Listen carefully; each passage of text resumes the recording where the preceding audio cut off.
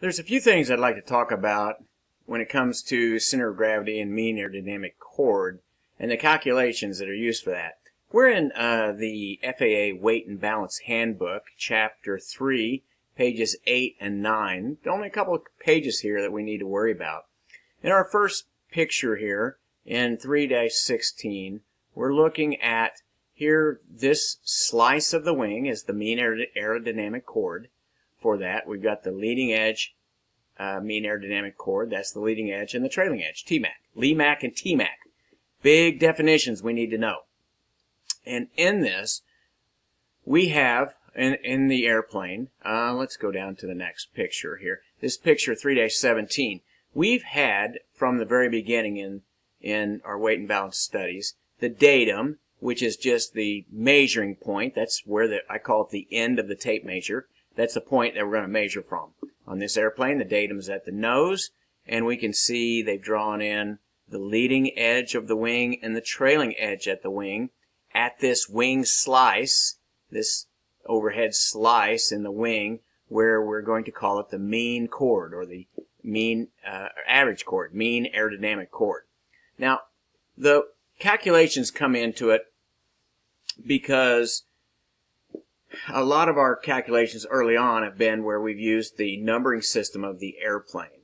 Well, now when we go to mean aerodynamic chord, we are going to use the numbering system of the wing. And from now you can see they put the station, the numbering system for the airplane at station 144 is where the leading edge is on the mean aerodynamic chord. And at station 206 is where the trailing edge is on the mean aerodynamic chord line. And you can see that they must have calculated a CG at 161. So that's the numbering line for the airplane.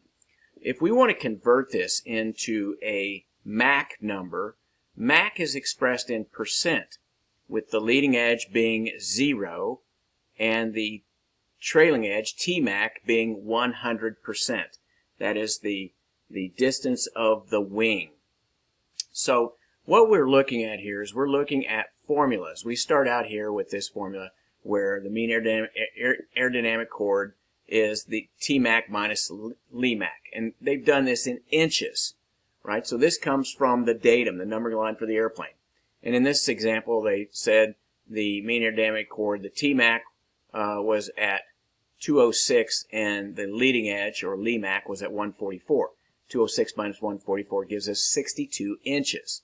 Okay, now the 62 inches is how long the chord is at the Mach, mean aerodynamic chord line. Next, they tell us, it says right here, in order to find the percent Mach, determine the distance of the CG from the Lemac.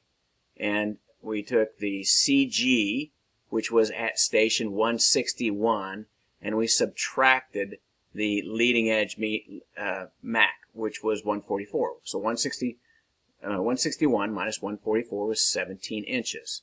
Okay? Then we use this formula. So CG in percent Mach is the distance aft of the leading edge, or Lemac, times 100 divided by the length of the mean aerodynamic chord, which we found out in the earlier calculation was 62. So in this situation, you can see our CG is located, whether you do the math, right? The CG is located at 27.4% Mach, mean aerodynamic chord. What if I know what the percent Mach is? How do I get it back to a station number, the numbering system for the airplane in inches? Okay, so here's that same formula. CG inches from datum, that is the leading edge Mach, plus the mean aerodynamic chords times the CG percent Mach divided by 100. So if we take 144, that was where the leading edge was. We take 62, that was the length of the mean aerodynamic chord. We take 62 times 27.4 divided by 100, we get 160.9 inches on the datum. And if we look back at our picture, our CG, they said 161. So they took 160.9, they rounded it. Okay? So that is the way that we get the other direction using these calculations of mean aerodynamic chord.